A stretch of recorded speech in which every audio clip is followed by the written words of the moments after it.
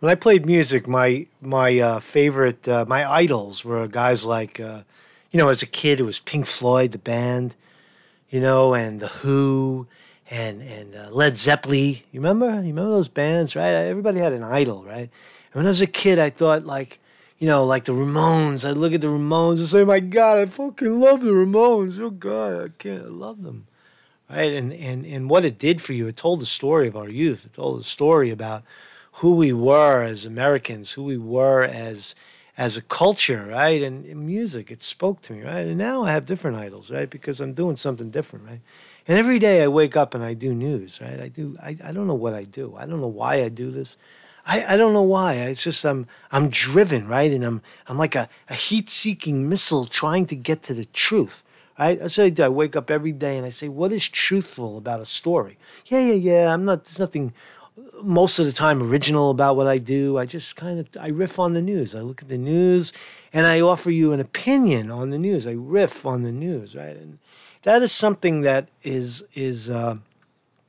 omnipotent, is potent for a free society, a free democracy, a free, open and free people, right? That's what keeps it going. That's the essence of the First Amendment, right? So there is a problem. We're having a problem in this world right now, if you haven't noticed. And the prosecution of Julian Assange is not forgotten. Let's not forget about Julian Assange and what is happening and what he revealed. So there is a new kind of tyranny, Zero Hedge reporting, a new kind of tyranny, the global, because he's one of my idols. Billy, there's no, I mean, Julian Assange to me is Elvis to my father's age, or he's the Ramones when I was a kid.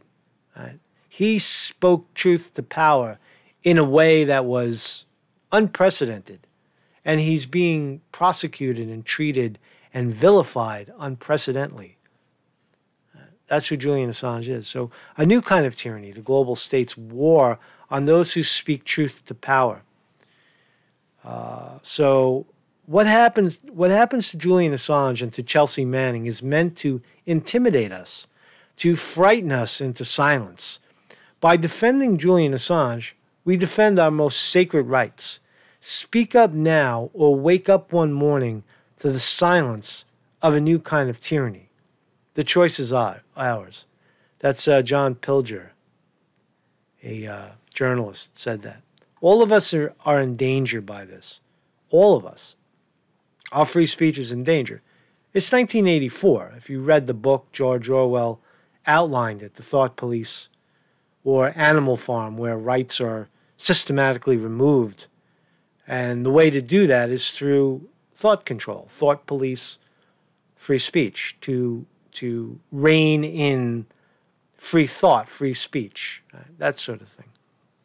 In an age of prosecutions for thought crimes, pre-crime deterrence programs, and government agencies that operate like organized crime syndicates, there is a new kind of tyranny being imposed on those who dare to expose crime of the deep state, whose reach has gone global.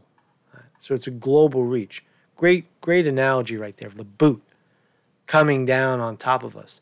The deep state has embarked on a ruthless, take no prisoners, all-out assault on truth tellers. Now, I would just beg to differ on the term, the deep state, because when we are talking about the deep state, a lot of people get confused and say, oh, that's the James Comey. That's the spooks inside of the FBI and the CIA. That's the deep state, right? Well, that's part of the deep state. But in all aspects of existence, if they're not funded, if they weren't funded by dirty money, whether it's the illegal banking system, the fiat system of printing money and never paying it back system, or doing the dirty work of the corporations and getting kickbacks, having a revolving door of, I'll do you a favor now in government, and then when I leave government, I'll come work for you and you'll pay me $10 million, and then maybe someday my kid will go back into government, and you'll have this revolving door of corporation, government, corporation, right? So that's really the deep state as defined. Right? It's not that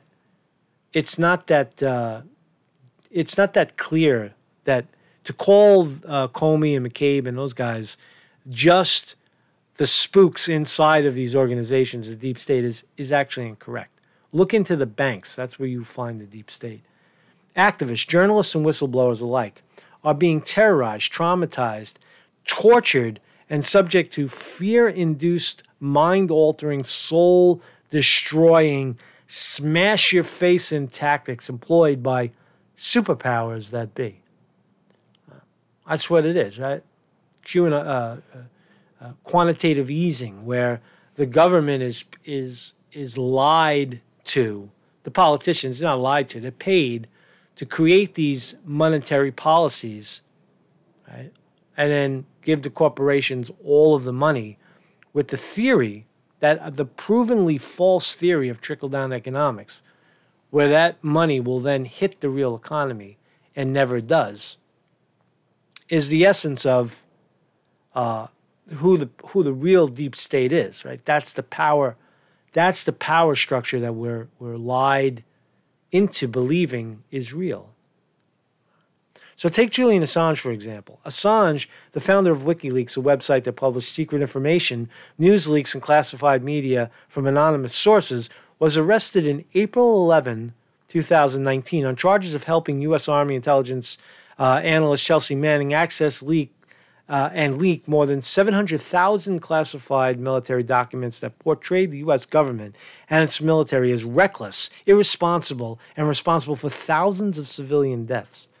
Including among the leaked Manning materials were the collateral murder videos that we saw, the Afghan war logs, the Iraq, right? So the collateral murder video that was leaked, this is Chelsea Manning leaking it to the publisher, Julian Assange. Now, Manning knew the consequences of leaking that, which was 35 years in military prison, and she has beat that by getting a pardon by Barack Obama, but is now prosecuted again for not turning over Julian Assange, or making up lies about Julian Assange that will put Julian Assange in jail for 175 years. That's why she's being prosecuted. So the murder collateral video, if you haven't seen that, it's just devastating, where U.S. Gunships fly over Iraq and they're just systematically gunning down people. In this case, it was a couple of journalists, people clearly that were not shooting, were not armed. So that's what Assange has revealed, and what he's being held, in jail for is something that is unrelated. A jumping bail. He should have been out of jail already and released on his own reconnaissance. Instead, he's being held so that he can be extradited here to the United States to face 16 out of 17 frivolous charges that would end journalism as we know it. And literally end journalism as we know it.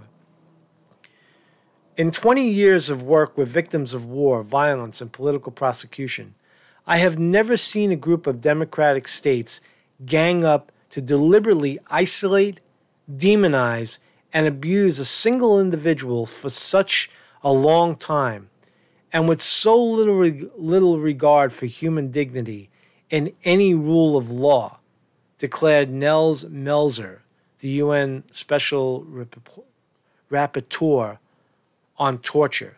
The UN guy that went there and talked to Assange said that. It's not just Assange who is being made to suffer. Manning, right? Manning is also in jail, right? What else does it say? So this is interesting. It doesn't matter whether you think Assange is a journalist or whether WikiLeaks is a news organization. The theory that emanates the indictment targets the very essence of journalistic activity. That's what I'm doing right now. It's journalism. I'm giving you facts, and then I'm riffing with my opinion. Right? I'm strumming the chord, which is for a guitar analogy, I'm strumming the news, and then I'm riffing giving you my opinion, my flavor. And what Assange, the case of Julian Assange essentially does is it makes it illegal. It would make it illegal, right, to do that. Now, there is censorship beyond already in place. Right? I'm a little person, so I could still flap my lips for a while before somebody shuts me down. But as you grow, as you saw with, for example, Mr. Infowars, you may not like Alex Jones, but certainly you have to respect his right to flap his lips and tell truth as he sees it. So that's what Julian Assange is. And I don't see how people today, maybe the 20% Trump supporters agree that somehow Julian Assange has been vilified to be the enemy, rather than look at what Julian Assange revealed.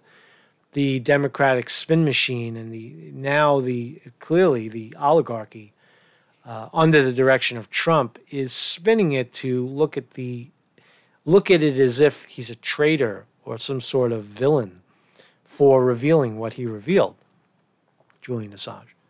So there is no left or right anymore. It really is an oligarchical class of people, billionaire class, that is stifling our man Julian Assange in England, and maybe killing him, maybe drugging him, whatever they're doing to him. He's not the same guy anymore, right? And that's the ultimately the consequences of shutting down journalistic expression, taking away the First Amendment rights, creating a police state, a tyranny, a state where we're not citizens anymore. We're subjects. We're subjects of an empire, where we have to bow our head like to the king, and live in quiet desperation and silence, as the leaders, the tyrants, use our name and smear our name for profit. That's really what's going on. Marcus Conte reporting.